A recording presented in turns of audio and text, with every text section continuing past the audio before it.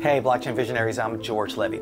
Did you know that Bitcoin and Dogecoin are both coins, but Shiba Inu is a token? Yeah, they're different. And in this video, I'm going to tell you what the difference is between a coin and a token in cryptocurrencies. If you're not a subscriber to this channel, I invite you to hit subscribe and hit the bell so you know every single time I publish brand new videos. I publish every single week, and I would love to share this information with you. In this lesson, I'll tell you exactly what's the difference between a coin and a token. Let's do it. Get ready to change the world, one blockchain at a time, with George Levy, your single source of truth for blockchain, Bitcoin, and cryptocurrency.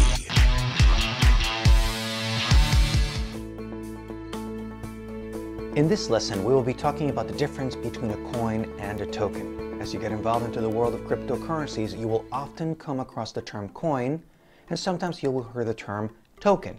In this lesson, I'll explain to you the difference between both. To understand what a coin and a token are, let's go over the definitions of each. A coin is a cryptocurrency that operates independently from any other platform. This will become clearer as I go through this lesson. For example, Bitcoin is a coin. Litecoin is a coin. Ether, that is the cryptocurrency that is on Ethereum, is a coin. All of these are coins because they operate independently from any other platform. By comparison, a token is a digital unit of cryptocurrency that requires another platform such as Ethereum to exist and operate. What you will find is that there will be digital tokens that run on Ethereum, and I will be explaining this to you as I will give you some concrete examples right now. To do so, I'm going to go on a crypto field trip, and I'm going to look at one coin, in this case Dogecoin, and I'm going to compare it to Shiba Inu, which is a digital token. Let us now take a look at CoinMarketCap. This is one of the sites you should become most familiar with as it tracks the entire cryptocurrency market. As of the time that I'm recording this lesson for you, we have 13,954 cryptocurrencies. If you were to look today, you may probably find that that number is even higher. That's because new cryptocurrencies are regularly added. Additionally, I want to point out to you the market cap is right now around $2.9 trillion, and these are all the cryptos. Now, I'm going to show you how to use this site so that you can actually look at the differences between coins and tokens and why it's so important. First and foremost, what you're seeing right now is all cryptocurrencies, and they are ranked right now by market cap, from the highest market cap just dropping. Now, you have both coins and tokens being listed, but it is possible to filter them out. Let me show you how you can do that. What you can do is you can go to filters, and you'll find the option here to add a filter. That filter lets you list between coins and tokens. For the purpose of this lesson, let me show you the difference. If I select just coins, what you will find is that we will now have Bitcoin, Ethereum, I talked to you about Dogecoin, I talked to you about Litecoin. All of these are coins. These are actually cryptocurrencies that don't need any other cryptocurrency to exist. If you have a Bitcoin, Bitcoin doesn't really rely on any other platform. If you have an Ether doesn't really rely on any other platform other than Ethereum. Same thing with Litecoin. Litecoin has its own platform. In fact, if I go to Dogecoin, what you can find is at Dogecoin, you even have the option to look at block explorers that will look at the Dogecoin blockchain. And I wanted to point that out to you because, as I mentioned, Dogecoin is a coin. Now, I'm going to actually sort out by tokens, and I'm going to show you some key lessons I want you to learn. If I filter out and I add the filter cryptocurrencies, I go to tokens, what you'll find is that Bitcoin's no longer there, Litecoin's no longer there, Ethereum's no longer there. Why? Because those are coins. These are tokens. And these tokens are actually built or created on top of another platform.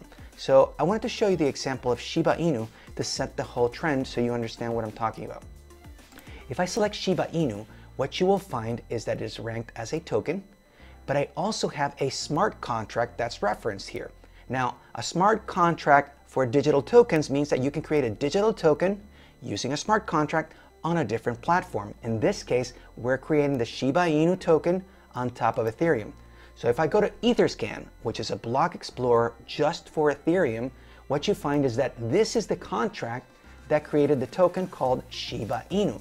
You will find that it is actually an ERC20 token. I want to point out this to you because you're going to run into ERC20 tokens many times when you have an initial coin offering, for instance. Those are typically ERC20 tokens that are generated and then they're made available for buying and selling.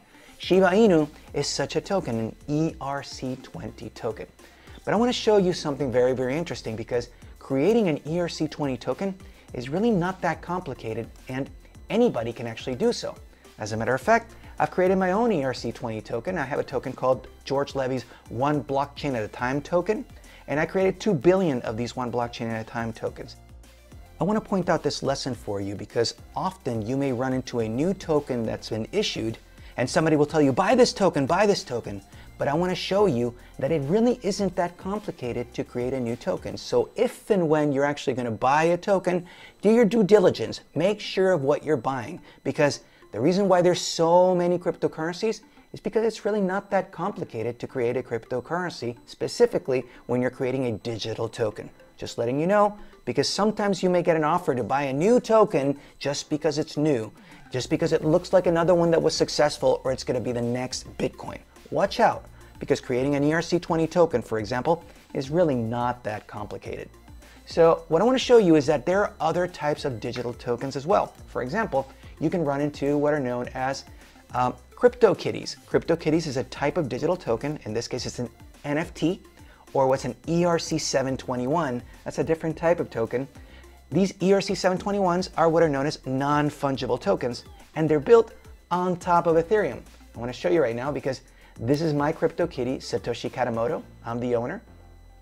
And what you'll find is token number 701380. Well, I was able to go specifically within the smart contract for CryptoKitties, and I looked up my specific token, 701380. And what's interesting is I can even look inside the latest transaction. You'll find my CryptoKitty there. This is Satoshi Katamoto. And what you'll find is that this token was transferred to, this is actually the address, to my cryptocurrency wallet. This is one of my cryptocurrency wallets, and it is actually a digital token, an ERC721, that was transferred to me. So the key point I want to tell you is that the difference between these coins and tokens is that a coin stands alone. A coin can live on its own. Like a Bitcoin is merely a coin, Litecoin is a coin, Ether is a coin. But tokens such as Shiba Inu require a separate platform in order to exist. I hope you enjoyed this video and that you learned something in the process. I bring you brand new videos every single week, so make sure to subscribe to this channel. And if you have any questions or comments, please leave them below. I would love to hear from you. Until next time, I'm George Levy. We're changing the world, one blockchain at a time. See you next time.